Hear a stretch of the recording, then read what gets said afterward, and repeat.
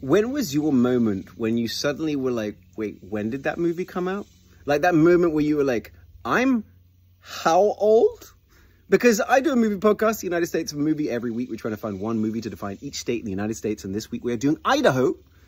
And one of the movies that we chose was Napoleon Dynamite. Guys, when did that movie come out? It came out 20 years ago. 20 years ago, guys. When people talk about 20 or 30 years ago, I think like the 1970s. No, 20 years ago, it was 2004. One of the other movies we were doing for Idaho was The River Wild. Guess how old that movie is? 30 years, guys. I saw that movie in a movie theater in the Singapore airport 30 years ago. What was the moment? What movie? Which one of your kids, what movie did your kids reference? And you were like, wait a minute, that movie came out when?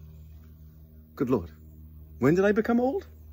Oh, it's crazy. But at the same time, it's been a lot of fun because I have done now 48 states out of 50 for the United States of a Movie podcast, including some special episodes. We've done nearly 160 movies to explore what it means to not just be American, but to what it means to be each individual state as well. And I tell you what, we have been having a great time.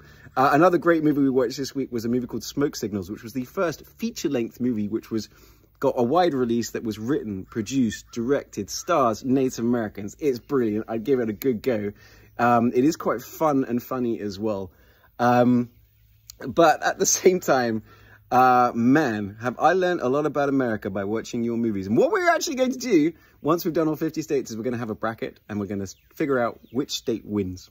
Which state's got the best and most American movie of them all. I'm fascinated because I know you guys aren't at all competitive, especially like here in Texas. No competition whatsoever. Don't know what you're talking about. If you guys want to come in and enjoy it, it's fun. Have some fun with us. We do have a Facebook page, but you can see the YouTube channel we just landed today. And you can also get the podcast anywhere you enjoy your podcast. It's on Apple, it's on Spotify, everywhere else. But if you had to do it, guys, which state do you think you would pick to win? Which is the most American state? Find it out in the comments. I can't wait to hear.